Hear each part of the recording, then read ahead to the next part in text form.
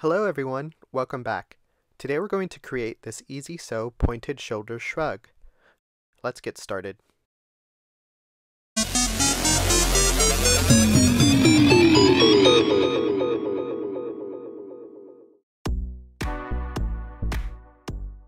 We're going to use the pointed shoulder shrug sewing pattern available at katkow.net or on my Etsy shop linked below. This pattern comes in sizes extra small to 4X. Our patterns are made for drag queens as we increase shoulder width, arm and leg width, and lower crotch inseams compared to standard women's sizing. However, anyone can wear them. Please review the size guide to find the size that's right for you. Once you've downloaded the pattern, you simply want to print it out. For more information on printer settings and pattern assembly, please watch this video linked in the top right corner. After your pages are printed, you'd want to trim off the page margins using a paper trimmer.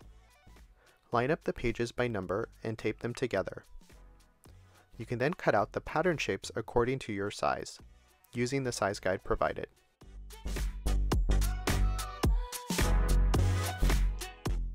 You should then be left with one sleeve pattern, which you will use for cutting out two pieces, one front pattern to cut on a fold, one back pattern to cut on a fold, one collar pattern to cut on a fold, and 3 interfacing patterns for the pointed shoulder shape, a front, back, and sleeve pattern.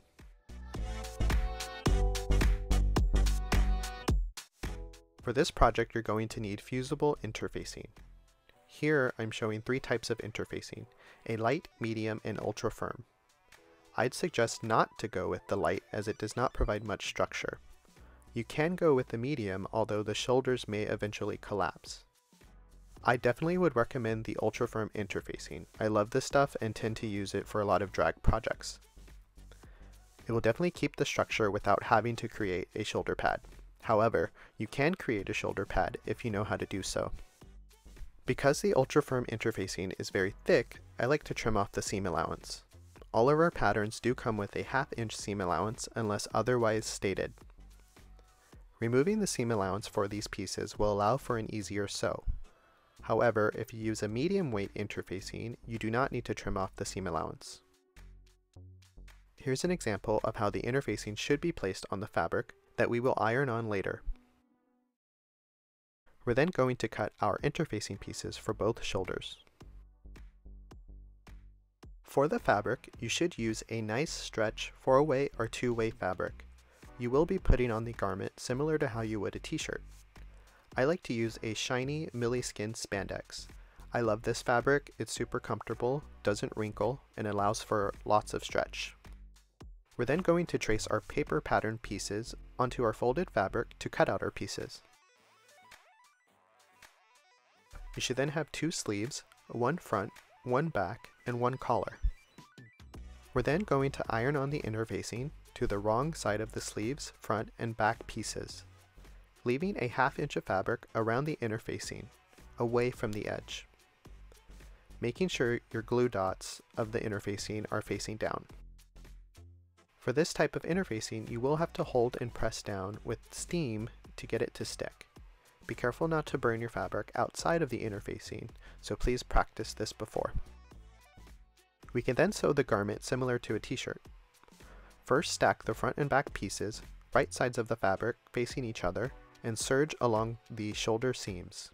If you don't have a serger, you can sew with a zigzag stitch.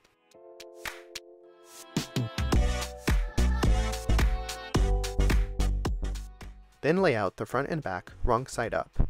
Pin the sleeves wrong sides up as well, matching the notches.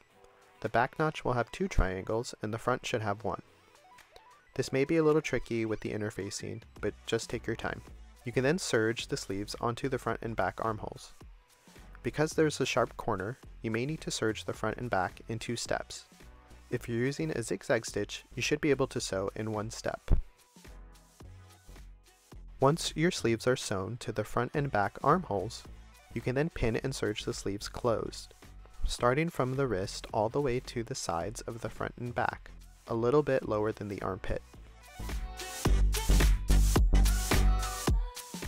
We can now work on the collar. Simply fold the collar horizontally in half, right sides of the fabric facing each other, and serge the ends together along this angled end. You can then fold the collar vertically in half, right side out.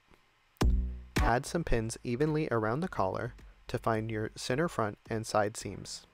With the right side of the garment shown, pin the collar upside down around the neck, outside of the garment, making sure your collar seam is in the back, lining up with your center back piece. You can then serge the collar around the neck. Finally, you can hem around the front and back, and the sleeves, using a blind hem or a zigzag stitch.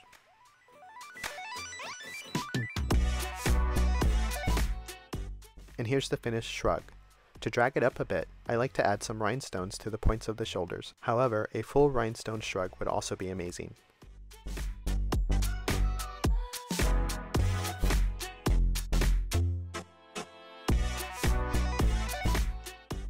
Such an easy sew. I love how this garment gives a structured silhouette to my shape. If you decide to create this pattern, please tag @Katkow or @I'mSourMandy. If you're interested in creating the other garments modeled here, please check out those videos I have created on my channel. And please don't forget to like and subscribe. Thanks so much for watching. Bye everyone!